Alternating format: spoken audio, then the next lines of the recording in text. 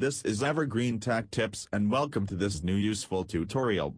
Today you will learn to make Windows 7 bootable pendrive. You need a third-party software like Rufus.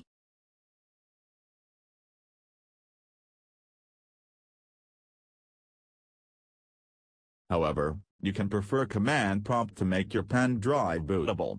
But you need to give all command in order and it takes lot time. Rufus is better software which I am using it from last year. So, I recommend you to use the software. Also, you need an 8 or more than 8 GB pen drive. Here I am using 16 GB HP pen drive. Lastly, you also need the ISO file of Windows 7 complete setup files. Please watch my video tutorial on how to make an ISO file. So, without wasting any time, please follow these some simple steps to make your pen drive bootable. Step 1, plug in your pen drive and go to My Computer.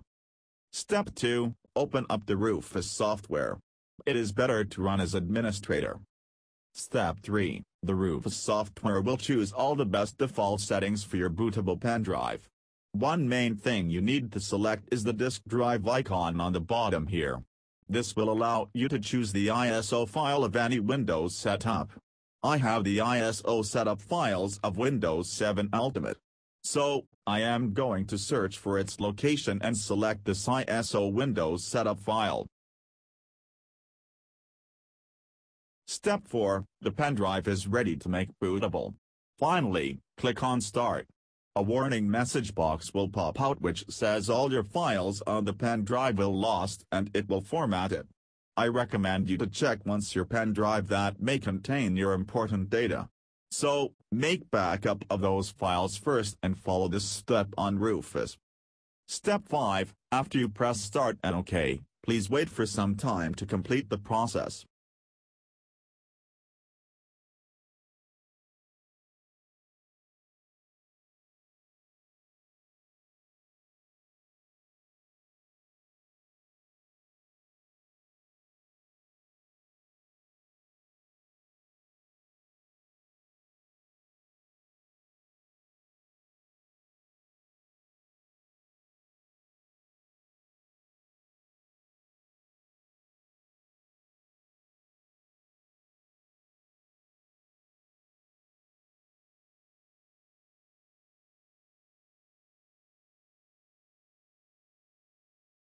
After the work is done by Rufus, your pen drive will fully function as a bootable pen drive.